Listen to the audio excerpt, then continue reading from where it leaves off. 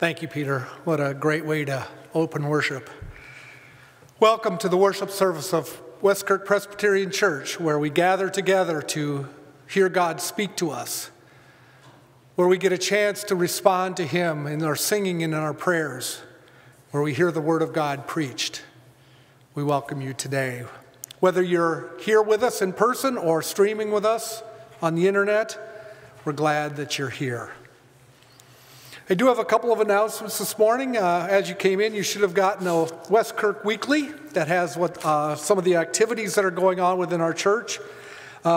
January 10, there's a Christians Ministry Interactive Zoom thing going on. You can read about that here. We also have our Children's Ministry virtual Christmas program that's available online. And then also the artwork that we've been talking about from our own members, that's in the Hospitality Center. And then we're packing the pantry to help those that are needing food. And then the new announcement is January 16, we'll be taking down the Advent decorations. So again, many hands make light work. I greet you today from Psalm 105, where it says, "Oh, give thanks to the Lord, call upon His name. Make known His deeds among the people. Sing to Him, sing praises to Him, tell of all His wondrous works. Glory in His holy name. Let the hearts of those who seek the Lord rejoice. Seek the Lord in His strength. Seek His presence continually. Remember the wondrous works that He has done, His miracles and the judgments He uttered." What a great message to us from the Psalms. One other announcement that I have is the office will be closed this week, so if you have business, make sure you call ahead of time to make sure someone's around. And now, hear the word of God that calls us to worship this morning. From wherever you are, please rise in heart or body to hear the word, God's word, calling us into worship this day from Psalm 36, 5-9. Let us read this responsively. Your steadfast love, O Lord, extends to the heavens, your faithfulness to the clouds. Your righteousness is like the mountain of God. Your judgments are like the great deep. Man and beast you save, O Lord. How precious is your steadfast love, O God. The children of mankind take refuge in the shadow of your wings. They feast on the abundance of your house, and you give them drink from the river of your delights. For with you is the fountain of life. In your light do we see light. Sisters and brothers, the Lord, Father, Son, and Holy Spirit calls you to Himself this day. Let us worship God. I would invite you to remain standing and sing together a couple of Christmas carols, Angels We Have Heard on High and Angels from the Realms of Glory.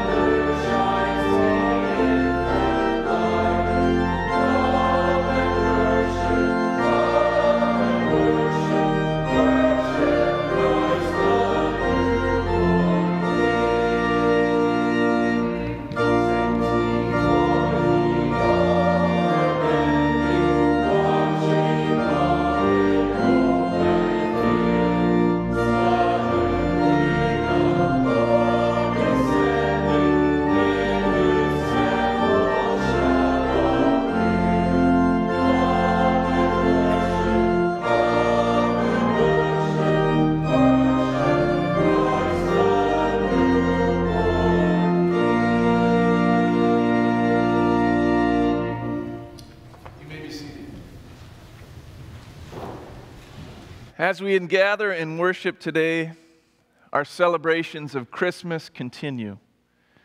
We celebrate in this season the marvelously good news that our Lord Jesus came to earth as a human, just like us, but without sin. He came so that we who sin may be freed from sin. With the peace that comes in knowing that Christ Jesus came, let us confess our sin and receive the assuring words of our pardon found in Christ alone. We'll be praying a corporate prayer of confession that's printed in your bulletin and will also appear on the screen. Let's pray this together. O God, in the beginning you spoke, and creation was born, the object of your loving care. In the fullness of time you spoke, and the Word became flesh, Jesus, gift of your love. We wonder at the miracle of creation. We stand in awe before the mystery of the Incarnation. Forgive us, earthbound creatures, feeble in faith, empty of hope, lacking in love. This year, let the miracle and mystery of Christmas happen for us again. We wait upon you with ready hearts, O God, through Jesus Christ our Lord. Amen.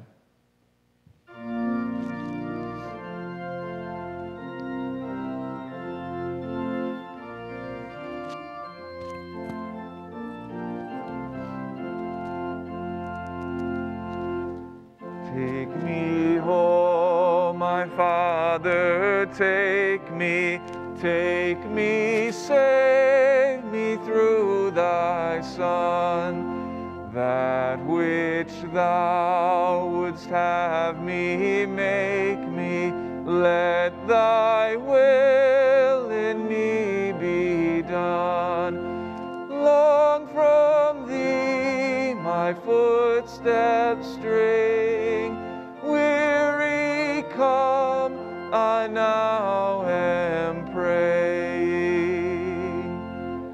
Fruitless years with grief recalling, humbly I confess my sin. At thy feet, O Father, falling, to thy household take me in.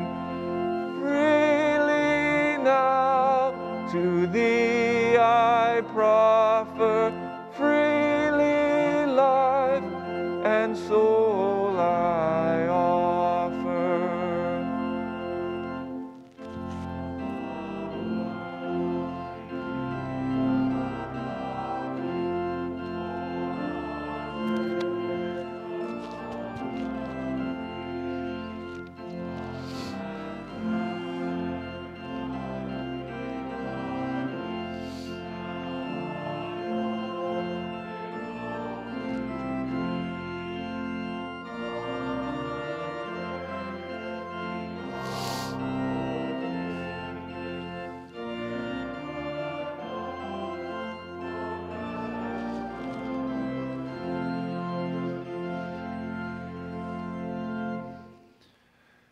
Beloved of God, I invite you to rise in heart or body again to hear these gospel words proclaimed to you this morning from Isaiah 62, verses 10 through 12.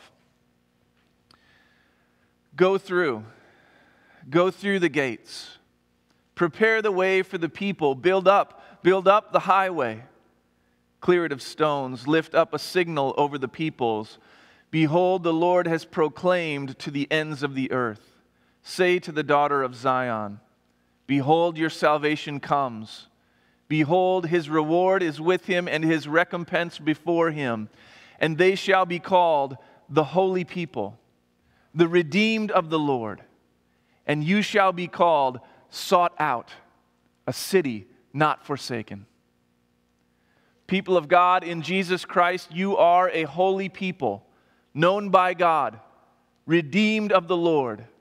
Praise God, from whom all blessings flow.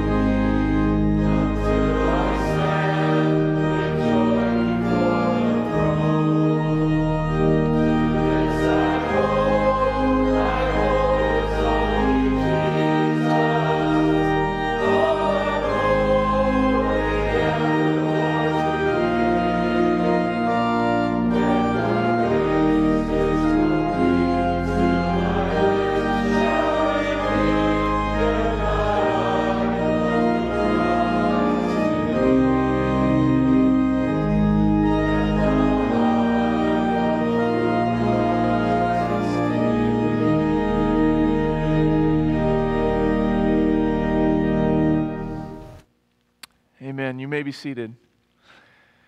We come now to the time in our worship that we call the Prayer of the Kirk, our weekly congregational prayer, a time in worship where we lift up in prayer our family and our friends and our own lives before God's throne of grace. We have an ongoing and regularly updated concerns list that's found on the second page of the weekly, which was inserted in the bulletin if you're here with us in person. Otherwise, the weekly can be found on our church's website at westkirk.org. You'll see on the concerns list that we have some new names in bold. I want to draw your attention to those here now, give some updates as well this morning. This morning in worship, I will pray for these things, so I invite you to join me in your hearts as we lift them up together before God. But if you have a pen or a pencil, now would be a good time to take that out, jot down some notes as I go over these things. That way you can be praying for these folks as the week goes on. You'll see on our list that we continue to pray for pastors and churches with whom we have a share in the gospel of Jesus Christ. This morning and this week, we're praying for Pastor Ben Falconer and Proclamation Presbyterian Church, which is the former church home of Nathan and Jessica Hyatt in Bryn Mawr, Pennsylvania. Also new on the list, though we mentioned this last week, condolences to Scott and Amy Withers and their family on the death of Amy's aunt, Michelle Myers. Michelle passed away last Saturday evening. Please be in prayer for the family as well as Michelle's husband, Wayne. We mentioned these last week as well, but we continue to pray for Dr. Chris Devlantes, Barb and Jack Wilson's son-in-law. He had a fall, hurt his back, knocked out some teeth. He had surgery on Wednesday, which the doctors were hopeful that he would have immediate relief after the surgery. I have not heard an update yet on how that went, though. We are also been praying for Jacob Peplinski, Amy Withers' cousin. He and his family lost everything in an apartment fire. Some of you have been reaching out this week wondering how we might assist this family. And so we printed in the weekly a link to a GoFundMe page that has been set up to support the family in this time. And we share that with you this morning, and we continue to pray for the Peplinski family. If you have something in your life that you would like prayer for, we would love to be the congregation that prays with you and for you. Let us know how we can be praying. There's a number of ways you can do that. On the Connect card, that extended portion of your bulletin, there's a little box for prayer requests. You could jot one down there and turn it in the offering container. Otherwise, call us in the church office or email us and let us know how we can join you in prayer. So let's go to God, who is merciful, in prayer this morning. As I said, I will pray, though I invite you to join me in your hearts. When I am done praying, I will invite you to join your voice with mine as we pray the Lord's Prayer together. Let's go to God in prayer. Lord God, we come as your church this morning to pray for your church this morning, marveling at your work in the world to draw hearts to yours in Christ Jesus. We thank you for these other churches that we pray for each week and ask your help and your guidance for them as we ask your help and guidance for our own church, that your will would be done and that you would be honored in our gatherings and in our goings out, in our ministries and in our love and care for the world around us. So we hold up before you Proclamation Presbyterian Church and Pastor Ben and ask, Lord, be glorified in them, we pray. We hold up before you those with health concerns today, Dr. Chris Devlantes and others who have been on our hearts and in our prayers. Bring healing and renew strength. Guide the doctors and nurses as they care for the sick and the hurting. Be at work, Lord, in all of these situations, drawing hearts to yours as we turn to you with our pain and with our illnesses, and with our anxieties and with our fears. Comfort us and uphold us, Lord, and help us to trust in you. And we do pray for Amy's cousin Jacob and his family. Lord, you know their lives, you know their needs. Provide for them, Father, and lift them up from the depths of their loss. Be merciful, we pray. And Lord, through such things as these, turn our hearts to you, that we might praise you for your mercy and for your provision, and give you thanks.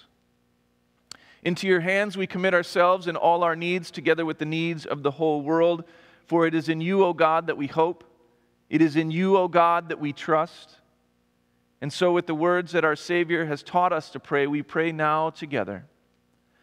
Our Father, who art in heaven, hallowed be thy name. Thy kingdom come, thy will be done, on earth as it is in heaven. Give us this day our daily bread, and forgive us our debts as we forgive our debtors. And lead us not into temptation, but deliver us from evil. For thine is the kingdom and the power and the glory forever. Amen.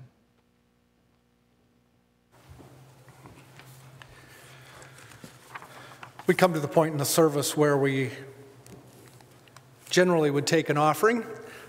We would invite you, if you're here in person, to place your offering in the container in the narthex, or if you're streaming or otherwise want to give, we can give through our website of westkirk.org. The psalmist says, "Give thanks to the Lord, for he is good." And especially this time of the year, we see the goodness of God in sending us a Savior. Our offerings are just an expression of our thanksgiving, whether it be monetary, whether it be giving of our time, whether it be sharing with one another, loving one another. I would encourage you to be generous, not only now, but throughout the year. Let's pray together. Heavenly Father, how amazing you are, how gracious you are, how much love you have for your children. And Lord, we thank you today for sending your Son, Jesus Christ, to die for us. Lord, help us then to give back some of what you've given to us, that we may show our thankfulness to you to support the work done in your name. Lord, humble us, help us to recognize that everything that we have comes from you, and help us to be faithful too, Lord, in giving of our offerings. In Jesus' name we pray. Amen.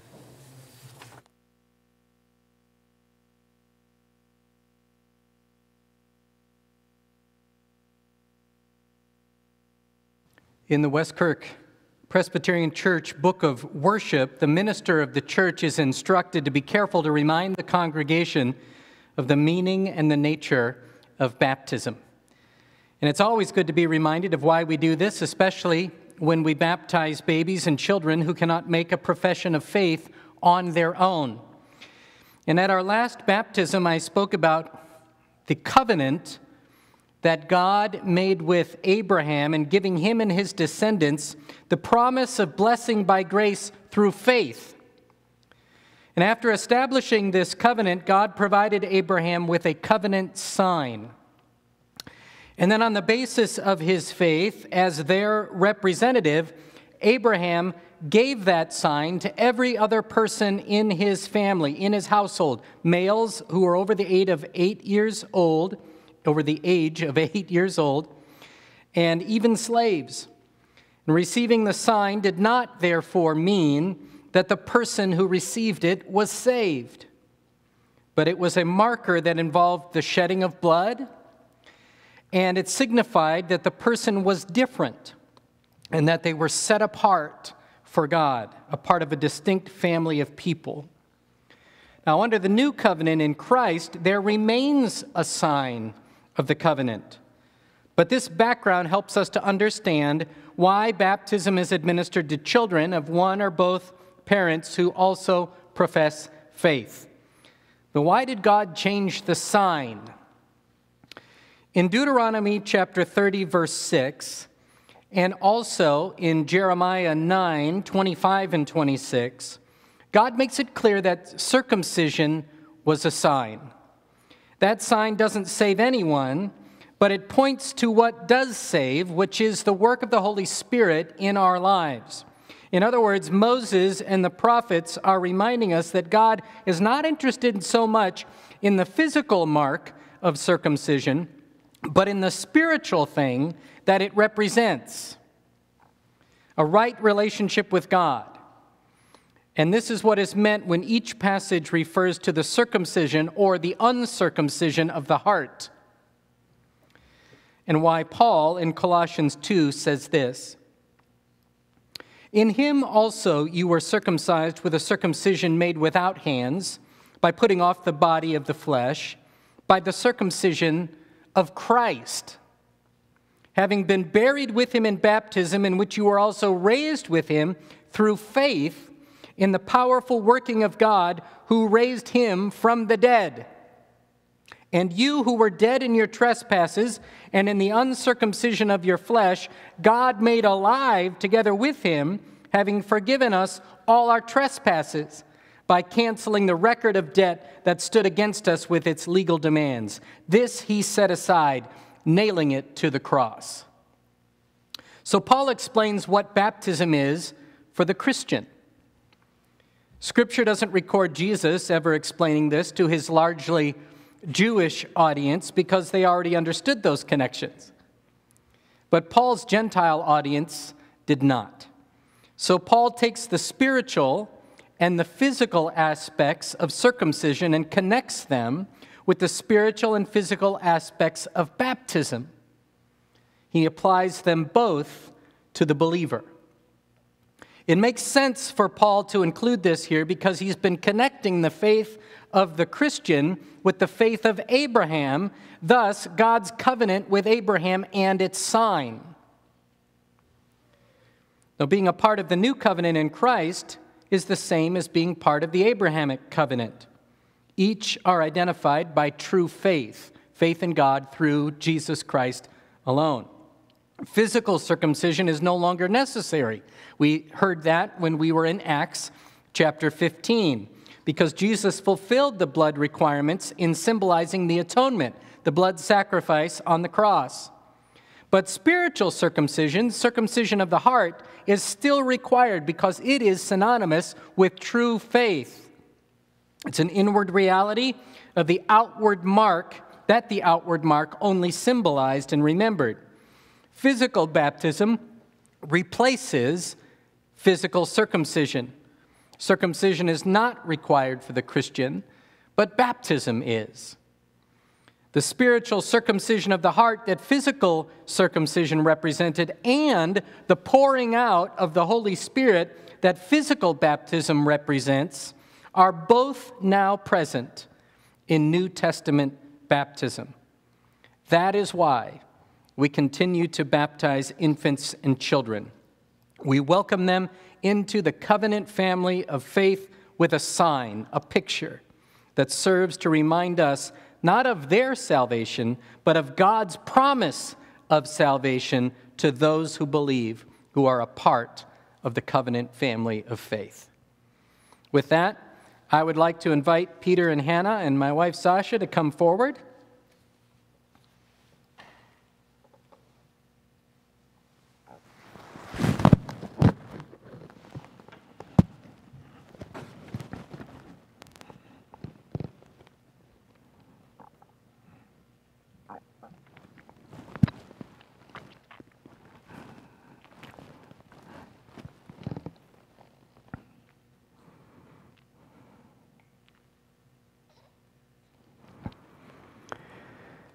Peter and Hannah, do you acknowledge your daughter's need of the cleansing blood of Jesus Christ and the renewing grace of the Holy Spirit? If you do, answer, we do.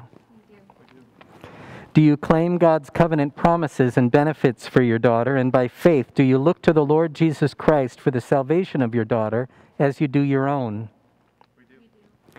Do you now unreservedly dedicate your daughter to God, and do you promise by relying on God's power and grace through the Holy Spirit to live an exemplary life before her? And do you commit yourself to pray with and for your daughter, to teach her the Scriptures and the great articles of our faith in Jesus Christ? Do you promise to use every means provided by God, including faithful participation in the life of the church, to bring your daughter up in a loving discipline of the Lord? And now to you, congregation, Christian family, acting for yourselves and on behalf of the whole body of Christ, do you assume responsibility with these parents for their daughter's spiritual welfare? If you do, please say, we do. And do you commit yourself to set a Christ-like example before her, to provide all that is necessary to the end that she may one day confess Jesus Christ as Savior and Lord? Peter, as a representative of your family, what do you name your daughter? Ivy Rose Bailey.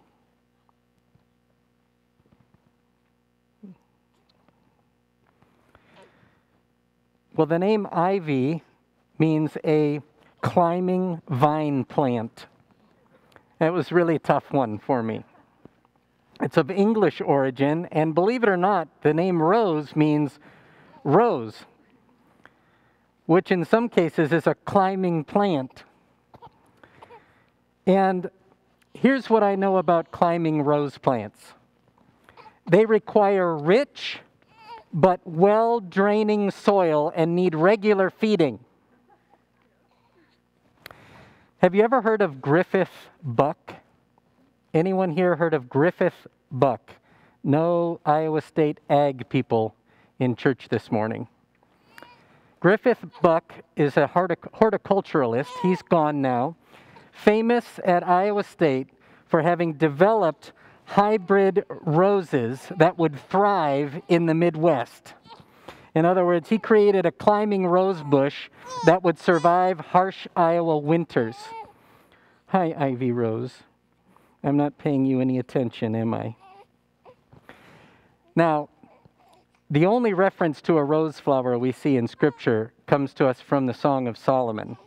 And we're not sure exactly what that is about. But what I picked for you today is another wonderful passage, this one from the prophet Ezekiel, chapter 36:25. And it speaks a little bit about what we're doing today in baptizing your daughter. It says this, "I will sprinkle clean water on you, and you shall be clean from all your uncleannesses, and from all your idols I will cleanse you. And I will give you a new heart, and a new spirit I will put within you. And I will remove the heart of stone from your flesh and give you a heart of flesh." And this is a picture from the prophet Jeremiah of the salvation that God has won for us in Jesus Christ. You're hanging in there, sweetie pie. Yeah. So now with that, I would like to baptize Ivy Rose, and then we'll pray together. Ivy Rose Bailey. Child of the covenant, I baptize you in the name of the Father and of the Son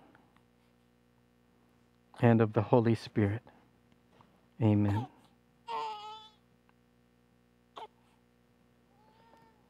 Let's pray. Lord God, what a blessing it is to be here today. It's a blessing to be here because the weather has been so bad and it was a treacherous ride, but it's a blessing to be here because of the promises, to be reminded of the promises you've made us in Christ Jesus. And we're thankful for this sign, Lord, a sign that points us to you and points to the salvation that He accomplished on our behalf. And we pray, Lord God, that Ivy Rose would indeed grow to be a beautiful flower of the gospel for you, that she would be a radiant reflection of this salvation that you've won for her in Christ. Bring her to saving faith, we pray. In Jesus' name, amen. Yeah.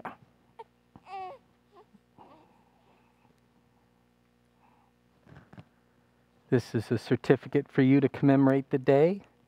And I would like to encourage all of you who are able to come and meet Ivy Rose. If not today, then sometime in the future. Thank you very much. You may be seated.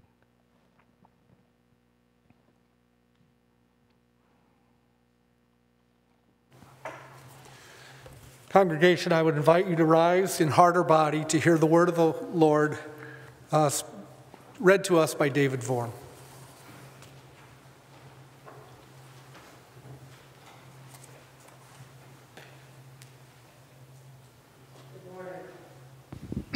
Our scripture reading today is from the book of Acts, chapter 19, verses 8 through 12.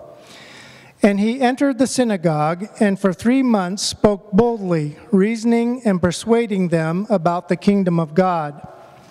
But when some became stubborn and continued in unbelief, speaking evil of the way before the congregation, he withdrew from them and took the disciples with him, reasoning daily in the hall of Tyrannus. This continued for 2 years, so that all the residents of Asia heard the word of the Lord, both Jews and Greeks. And God was doing extraordinary miracles by the hand of Paul, so that even handkerchiefs or aprons that had touched his skin were carried away to the sick, and their disease left them, and the evil spirits came out of them. This is the word of the Lord. You may be seated.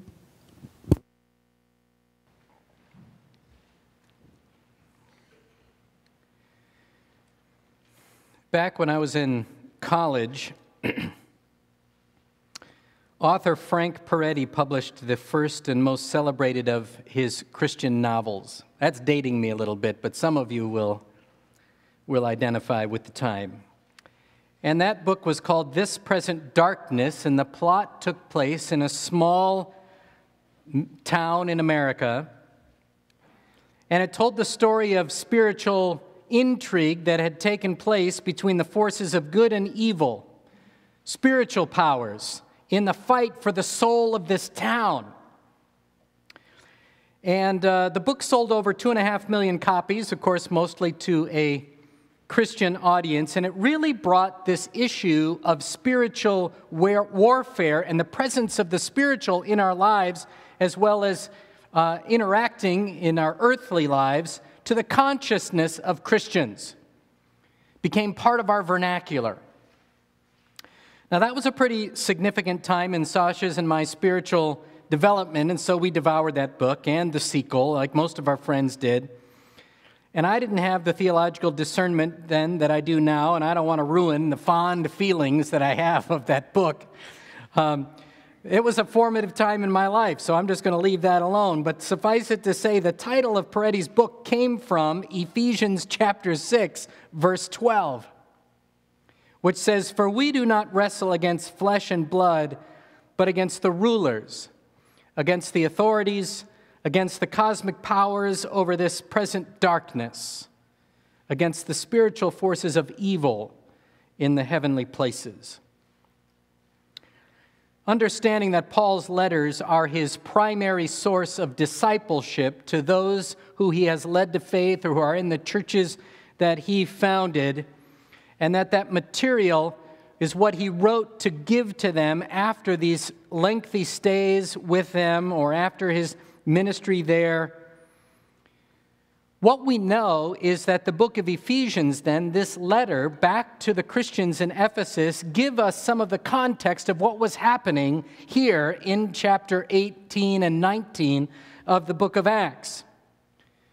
Of course, Ephesus was nothing like the little fictitious town of Ashton in the fiction novels of Frank Peretti, but Ephesus is where we are as we return to chapter 19 of Acts today.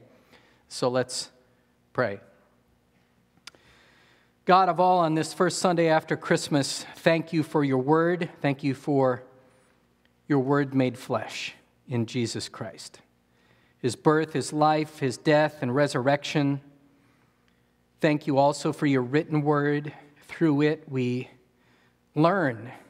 We learn of you. We learn more of this great plan to redeem those you have loved through that beautiful work of your Son, and we learn the lengths you go to love us. We learn who you made us to be and how you call us to live. So thank you that your word gives us hope for our future. And as it is read and preached today, send your Spirit so that we can grow to know you more and to love you better and discover our role in your ongoing kingdom work in our world. We pray this in Jesus' name. Amen. Prior to our Advent break in the book of Acts, the end of chapter 18 and the beginning of chapter 19 took Paul from Corinth and briefly to Ephesus before returning to Jerusalem and Antioch, ending the second missionary journey, and then with very little fanfare embarking on this third missionary journey, traveling north to his home country and then west again, that would be west again to Ephesus. And Ephesus seemed to be, even then, the main point. The Holy Spirit was directing him, but Luke was concerned in his writing to emphasize the importance of Paul getting there, getting to Ephesus, staying there for a while. And as we pick things up here at chapter 19 at verse 8, we figure out why. When you think of Ephesus, what do you think of? I imagine that most of us think, well, it's a city in the Bible, and we may not know where it is or if it's still around, but it's in the Bible, we know that, and most of us probably know that there was a church there. And Paul wrote to that church in the letter that I referenced before. It carries its name. But what else do we know? Well, as I said, it's not like small-town America. But you may remember from the end of chapter 18 that this is where Luke introduces us to Apollos. After Paul's brief stopover there, Apollos had come.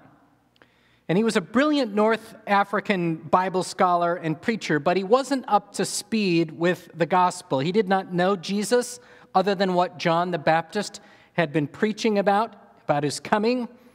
Paul's companions in gospel ministry, that would be Priscilla and Aquila, that we also met, they had remained in Ephesus and had met Apollos, and they had discipled him there. And then before Paul returned to the city, they had sent him off back to Corinth to go west, where he had a significant ministry.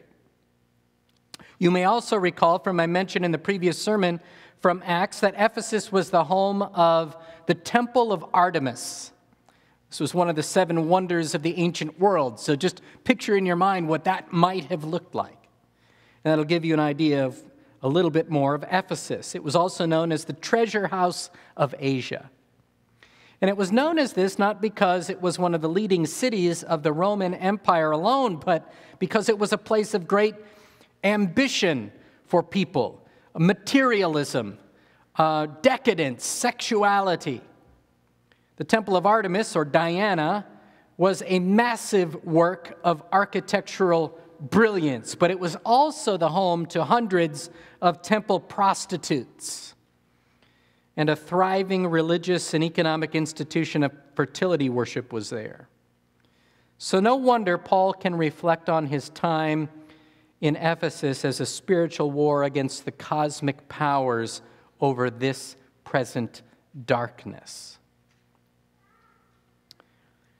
Paul's spiritual battle was waged primarily through his Bible teaching, through the Word of God. And of course, this would be the Old Testament. But in those first verses that Dave has read for us already, we hear Paul begin his ministry in the synagogue, that is his pattern. And there must have been success, because as he continues to teach and reason and dialogue with Jews, but also with the God-fearing Gentiles who worship there, he remained there for 3 months. And for Paul, man, that's a pretty good run before getting kicked out.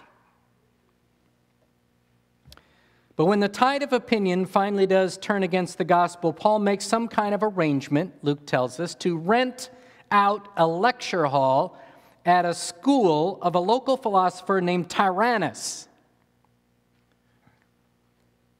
and continue his teaching ministry there.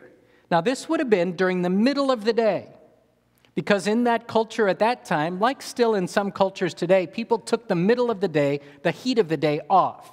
So there would have been teaching going on there from 9 till, well, in the morning, and then from 11 till 4 or so, people would go home for siesta and get out of the sun. And this would have been the time that Paul would have rented the lecture hall to give his lectures. So Paul would work in the mornings and the evenings to support himself, and then from 11 to 4 or so would lecture and debate.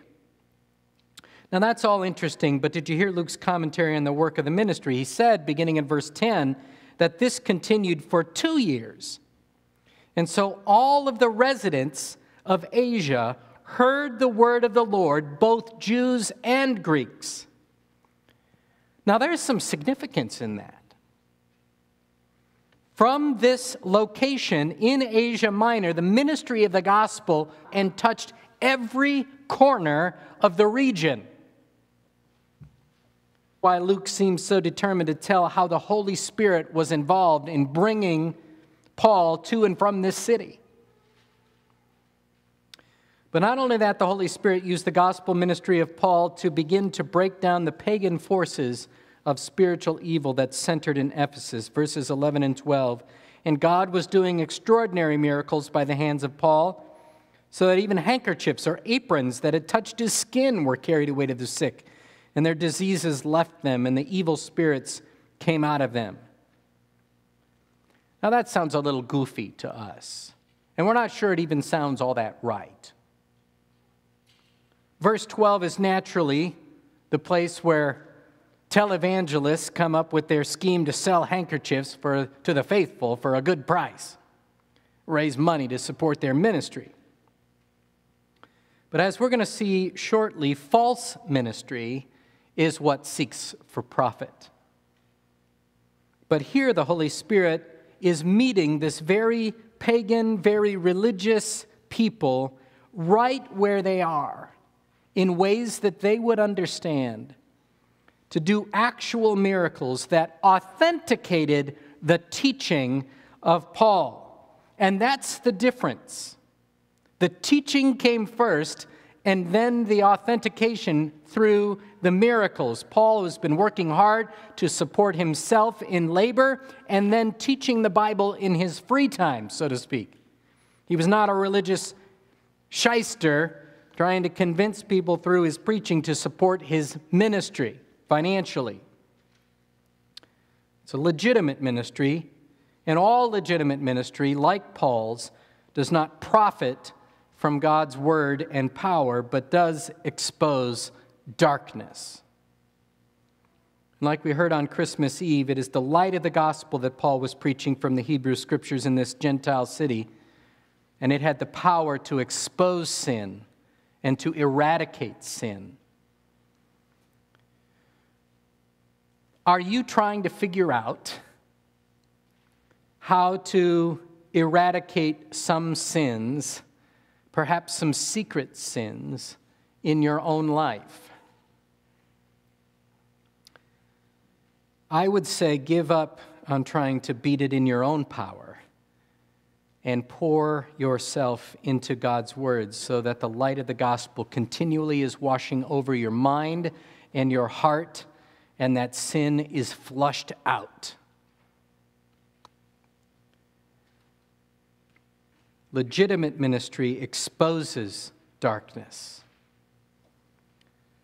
So let us all be consumed with and engaged in legitimate gospel ministry. But as I suggested a moment ago, there's also false ministry. And one of the ways we know the difference is that false ministry, as I said, seeks for profit. And as we might expect then, being depraved human beings, the word of Paul's work was circulating. The impact of the gospel was making its way through the city and through the entire region. And so those who viewed what Paul did as simply being a very successful speaker or having a successful teaching ministry tried to get in on some of that for themselves. Listen to verses 13 to 16. Then some of the itinerant Jewish exorcists undertook to invoke the name of the Lord Jesus over those who had evil spirits, saying, "I adjure you by the Jesus whom Paul proclaims." 7 sons of a Jewish high priest named Sceva were doing this. But the evil spirit answered them, "Jesus I know, and Paul I recognize, but who are you?" And the man in whom was the evil spirit leaped on them, mastered all of them, and overpowered them so that they fled out of the house naked and wounded. Now, exorcism would have been big business in a place like Ephesus. And the key, if you were an exorcist in Ephesus at that time, the key at being successful was knowing how to access the most powerful spirits and gods. And these 7 sons of the Jewish high priest Sceva were trying to tap into this, tap into the market, and they thought, based on all that they were hearing and seeing from Paul, that they had found the key to success. They would just call out in the names of Jesus and of Paul himself. Now, I have to imagine that this hilarious story eventually became like the most famous tale among the Christians in Ephesus. This is the famous place where the sons of Sceva fled naked and wounded, attempting to cast out demons.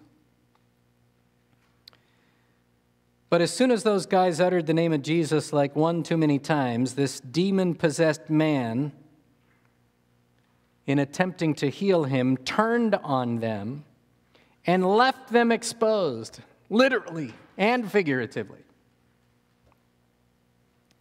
Do you remember Jesus' words in the Gospel of Mark? And if a house divided against itself, if a house is divided against itself, that house will not be able to stand. Here we have a picture of this in action. Exorcists, plying an evil trade, tried to cast out evil demons and became the poster boys, I guess, for exposure, the exposure of evil in Ephesus. Let's continue at verse 17. And this became known to all the residents of Ephesus, both Jews and Greeks, and fear fell upon them all. And the name of the Lord Jesus was extolled. And many of those who were now believers came, confessing and divulging their practices. And a number of those who had practiced magic arts brought their books together and burned them in the sight of all. And they counted the value of them and found it came to 50,000 pieces of silver. So the word of the Lord continued to increase and prevail mightily. So there were a couple other results of the exposure of these religious charlatans. One is the gospel went forth even more. And then among the new fledgling Christian community in Ephesus, there rose a fear. It was a fear that their sins, their past sins, their secret sins, would also become exposed. And so they set about to confess their sins and rid themselves of any paraphernalia they had that was associated with their sin. There was even a burning of books. Now we can smile at how cute this story is, but we could also take it serious. And we could recognize that this same thing ought to be happening in our own lives as we are continuously exposed to the gospel and the preaching of God's word. In our own private reading of it, which will bring out the gospel and expose our sin in our small group Bible studies, and then get rid of anything that is not edifying in our own lives. And I'm serious about that. There's not a person in this room, myself included, who probably isn't wasting precious time that could be spent doing productive things or spending time with God. Reading His Word, engaging in ministry, but instead we are spending our time in mind-numbing activities or worse.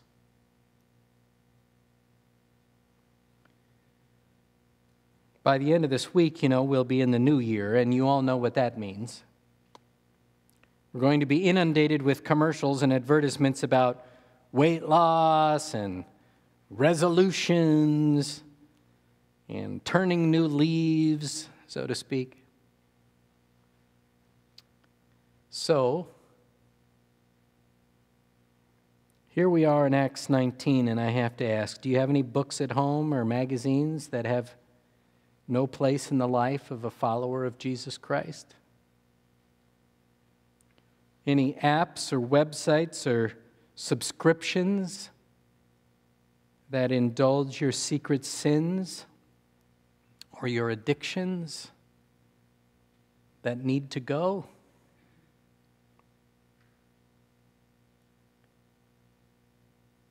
Why does it take the new year to bring this sort of thing to our consciousness when all that we need to do year-round is continually bathe ourselves with the Word of God and the gospel, which I would venture to guess most of us here and most of us watching online have professed faith in through Jesus Christ?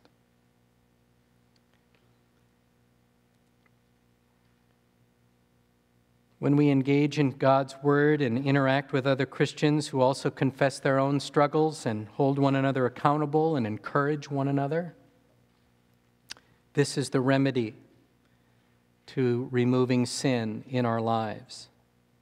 Your profession of faith is not a free ticket to heaven. Do not use it as an excuse to ignore Jesus and live the life that God intends for those who really are trusting in Him by faith alone, for their very lives. So what do you need to burn in your life?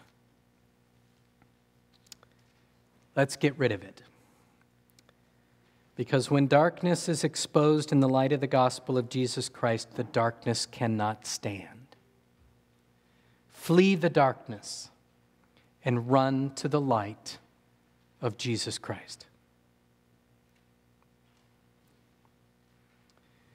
Now, I know that the numbers in Scripture that we come across don't always mean anything to us, and we don't take the time to figure them out. But the value of all of that stuff, all of that garbage that the Ephesian church brought and sacrificed to God for the sake of Christ would have been, in today's dollars, equivalent to somewhere between 5 and 10 million. That's a lot of addiction. That's a lot of stuff that people in the church did not need in their lives. Verse 20 gives us the result. It's kind of like a summary of Paul's 2+ years of labor and ministry in Ephesus. Remember, back then there were no 40-hour weeks, there were no days off, no vacation. He was at it every day. And of his work, of Paul's work, Luke writes, so the word of the Lord continued to increase and prevail mightily. Is God calling you today to follow Him? Is He calling you to follow Him through faith and trust in Jesus Christ alone and turning away from your sin and repentance? Calling you to eternal life? Or, for those who are already saved, to a greater ministry of service to Him? One way or another, today is the day, not that you can't do this any day, but today is the day to respond to the calling that God has placed on your life.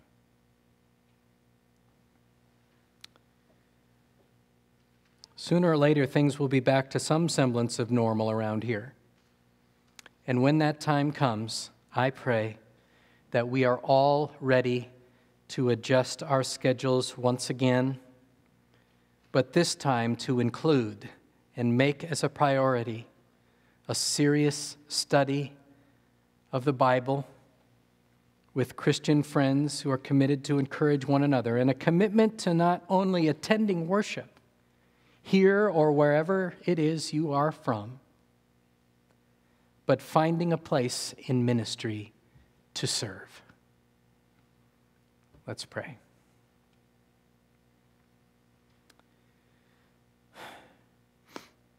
Oh God, may we not be intimidated by the darkness that is around us, allured by all the promises that the world has to offer. May we not believe the enemy's lies about how invincible we are and all the stuff of the world that we need in order to make us successful and to keep us happy. But may we rather worship you, the all-powerful God, and do so in every facet of our lives, especially where no one but you sees. Help us to walk in your strength, not in our weakness, and make us bold with truth. Make us aggressive in our spiritual walk and generous with the light of the gospel as we proclaim it in our lives with our words, with our actions. May darkness retreat around us as we proclaim and live the gospel of your Son, our Savior, Jesus Christ. It's in his name I pray. Amen. We respond to the hearing of the word by singing, "Good Christian Men Rejoice." And I would encourage you not to let the words get in the way here, as men here means mankind, both men and women.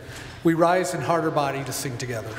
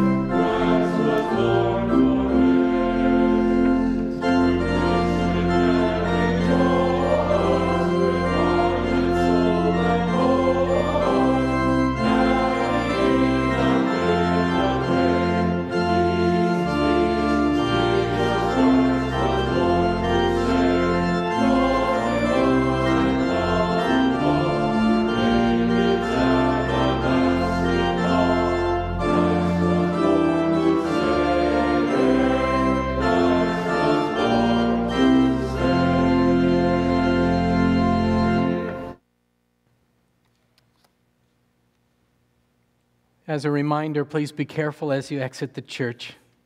You all are aware that it has been raining and freezing this morning. People of God, now receive this benediction. Now may the God who never abandons you and never lets go of you go before you in your darkness, stand beside you in your fears, and make you faithful in your temptations until Jesus comes. Amen. Go in peace.